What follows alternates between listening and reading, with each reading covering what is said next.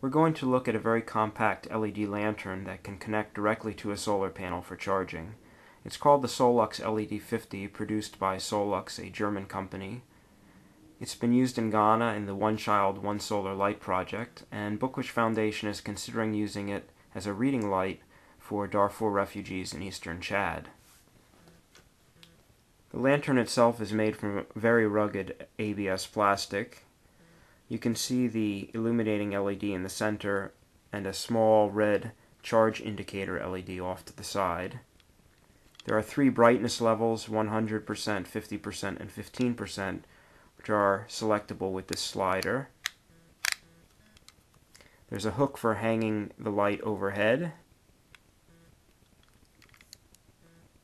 and an outlet for connecting to the included solar panel.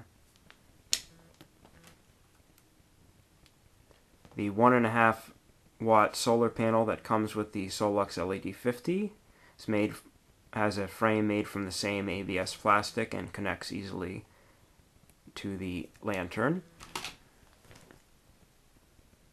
A variety of charging connectors for recharging cell phones and other portable electronics from the solar panel were also included. Now I'm going to go to a dark room and see how well the SOLUX-LED-50 works as a reading light.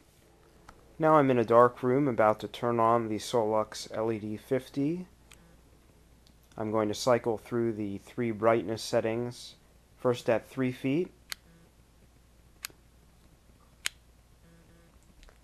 and here's the brightest at 6 feet, and cycling down.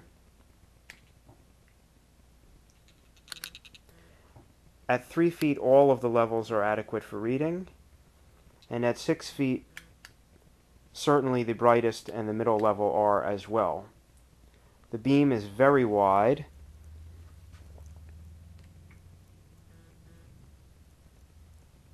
and probably 6, maybe even 8 people could read under the SOLUX at the brightest setting.